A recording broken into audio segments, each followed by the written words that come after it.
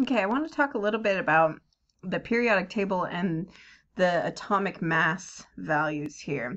So if we look at one square, it's not the best square in the world. If we look at one square on the periodic table, we have our element symbol there.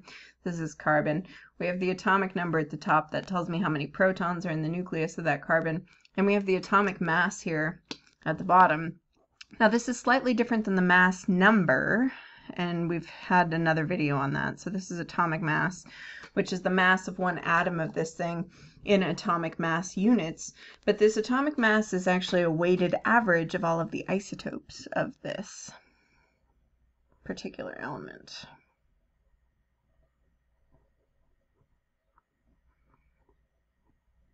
So the prefix iso again means the same, like an isosceles triangle. So isotope means it's the same element, but it has a different mass to it.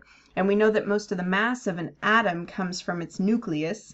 And so we really consider that the mass of an atom is the mass of the protons and the neutrons. And so really, one atomic mass unit is one proton or one neutron. So the atomic mass is a weighted average, but the mass number is a kind of a count of the total number of nucleons.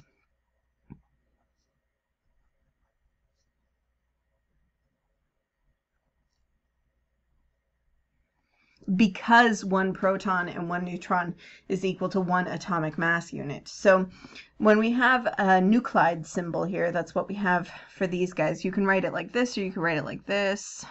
They both mean the same thing. Then we have our mass number up here on the top. And we have our atomic number here at the bottom. That's the way that you'll see these symbols. For reasons that I will absolutely never understand, there probably are real reasons, but I just don't know what they are. Atomic number is abbreviated Z, and mass number is abbreviated A. You would think that A would be atomic number, but you would be incorrect. So mass number is the number of nucleons, meaning that I have 12 total protons and neutrons, and that is the mass of that particular isotope in atomic mass units.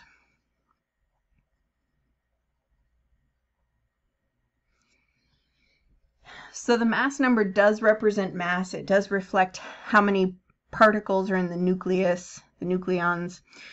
So if I have different isotopes of the same element, right, so there's 3 different stable isotopes of carbon.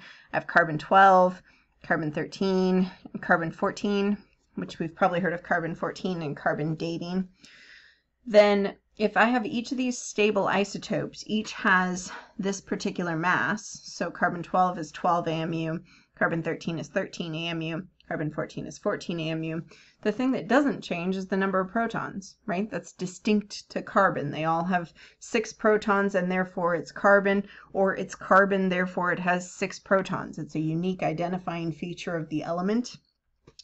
Then the difference comes in the number of neutrons, which changes the mass. Now this atomic mass that's reported on the periodic table is a weighted average of all of these isotopes. And what a weighted average does is it factors in, and I have the definition down here, the frequency of how often that occurs.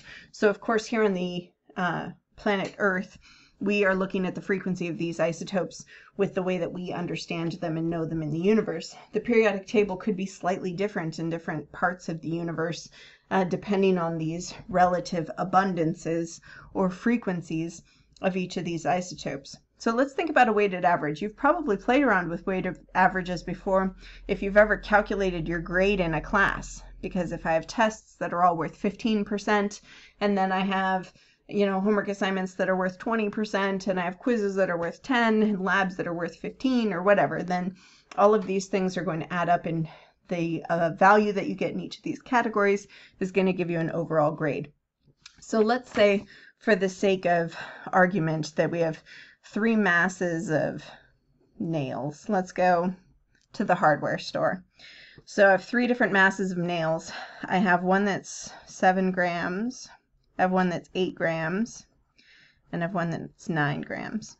So I have 3 types of nails. They all look the same. They're all made of the same type of stuff, but I just have slightly different amounts of the things in there. So they all have slightly different masses from each other. Now, if I was to take a straight average of this,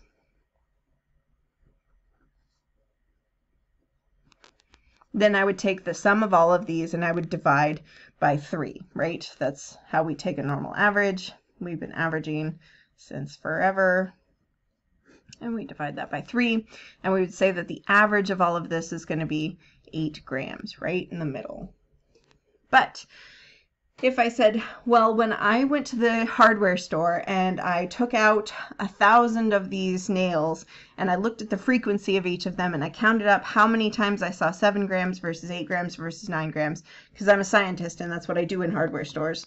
And I said that, let's say 95% of the time I had these 9 grams and 8 grams I had 3% of the time. Give myself 2 sig figs there, 3.0. And then 2% of the time, I have 7.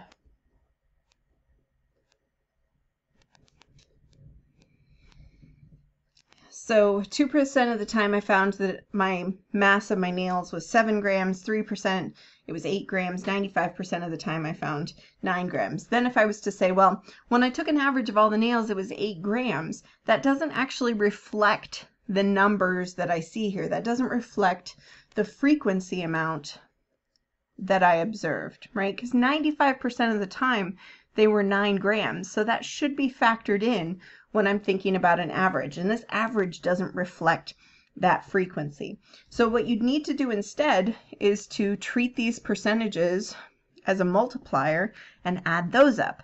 So now my mass is going to be, so my weighted average is going to be the mass times the frequency. So let's take our 7 grams times, and we can think about this percentage. You guys know that when you multiply by a percent, you just move the decimal place over, and you can multiply by the 0.02 in this case if you would like to. I also like to think about it as a part over a whole. So this would be the number of times it occurs out of 100. We're going to add to it the mass of the second nail times its frequency. So the amount of times it occurs over 100. And again, this is the same thing as multiplying by your 0.03. And then I'm going to go down onto another line here.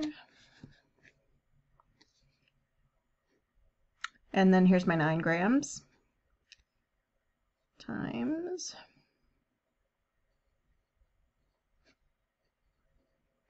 my frequency. And when I put all those together, then I end up with a weighted average of 8.93, which works for the number of sig figs that I have for my mass, but my percentages here, which would also be measured quantities, would give me 2. I'd be limited by these guys. So I'd round this to 2 significant figures. This is my rounding. So it would give me 8.9 grams as an average. So if we compare these two, right, then this one is a truer value. It's closer to what is actually being reflected here physically. Because if 95% of the time I'm finding nails that are 9 grams, then I would expect a weighted average to be closer to that 9 grams. Now if we go back to this same concept with our carbon,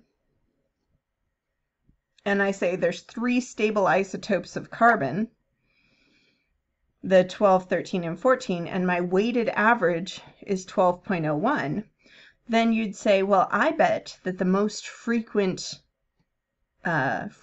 occurring isotope is carbon-12, right? Because the most abundant here is going to be the one that is best reflected in that atomic mass.